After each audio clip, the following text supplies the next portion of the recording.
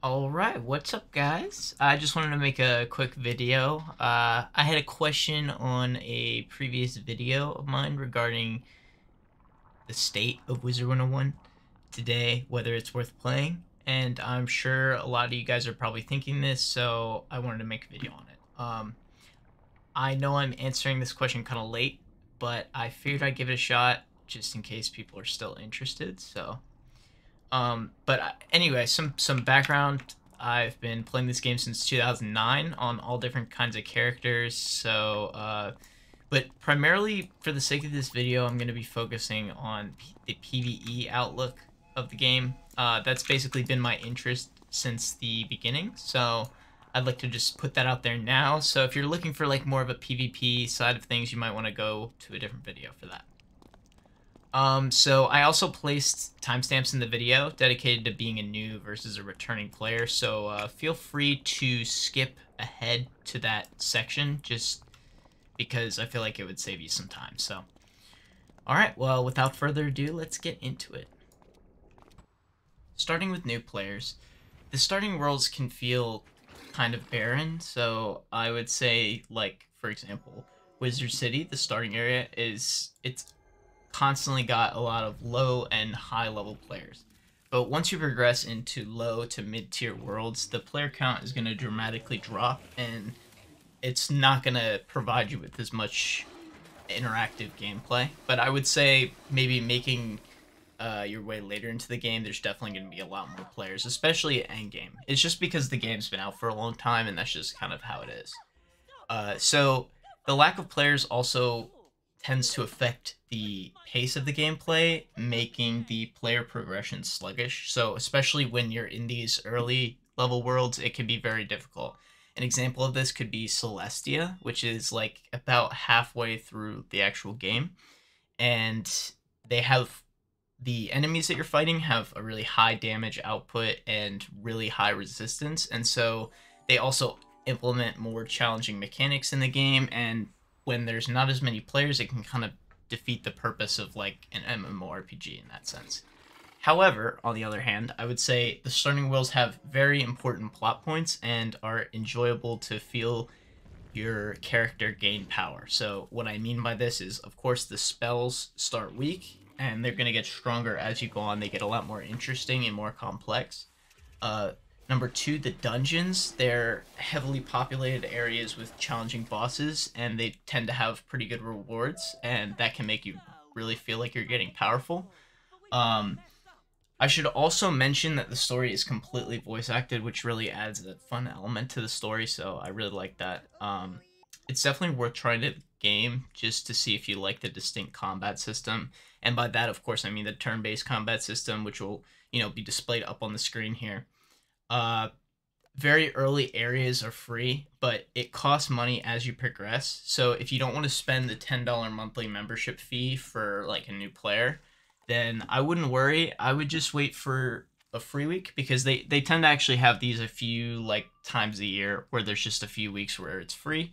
So I would definitely check that out. Also, I believe like first time membership is like $5. So if you're interested, definitely check that out. Now, on the other hand, as a returning player, you likely are already going to know what you're getting into. It can be difficult to decide whether to play based on YouTube videos, because a lot of these videos cover different elements of the game.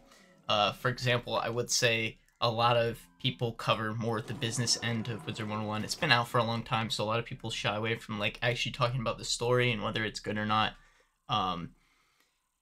But yeah, they tend to talk about the crown shop and microtransactions a lot, which actually don't affect the game that much if you play. The whole point is to play, so if you want to skip some of the content in the game, of course microtransactions are an option, but I wouldn't really suggest that.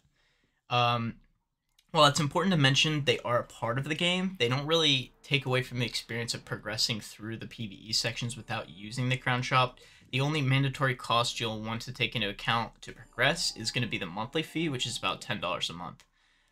However, late game, the best items can be more quickly obtained through the crown shop, which I really don't like. It's actually through the packs, and it's basically like a random chance thing that you can buy through the crown shop for the in-game currency, which you acquire through real money. So I don't really agree with that. I don't think that's a great idea, but I'm just throwing it out there so you guys know.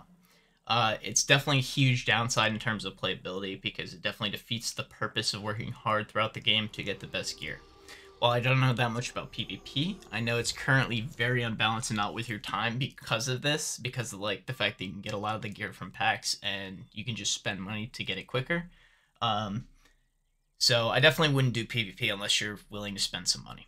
But if you're cautious to get back into the game due to the player count, like you're worried about the player count, that isn't really an issue because there's no official player counts for the game posted online. However, on the screen you'll see two charts that are from mmopopulations.com that estimate there's about an average of 160,000 players active daily. So one of the charts shows you yearly player averages, and then the second chart shows you daily player averages below that. So finally, I would say by far for progression and endgame, by far one of the most enjoyable parts of this game is going to be the player progression. Well, I mentioned that it might be a little bit grindy. The main story is very long. It's got 160 levels of content. Finishing it is definitely well worth it because it's got a plethora of lore and combat-related gameplay included. Once you've completed the game, you can hone your wizard into the most powerful they can be by farming, dungeons, fishing, pet training, and gardening. So those are all options that you can do at endgame that have extra content that will definitely make it worthwhile. So alright, so in conclusion, if you enjoy the unique combat, so like the turn-based combat, the creative spells, and the grindy player progression, you'll likely really enjoy this game. I really haven't found another MMORPG with the same style of gameplay ever since I started playing, so like the turn-based stuff seems to be very unique to this game, so if you're interested in that, I would definitely check it out. Personally, I have experienced times where I kind of play this game and then I go play another game, but that tends to be the case for a lot of MMORPGs. So if you're still unsure, I would just honestly give it a shot, check it out, see if you enjoy it.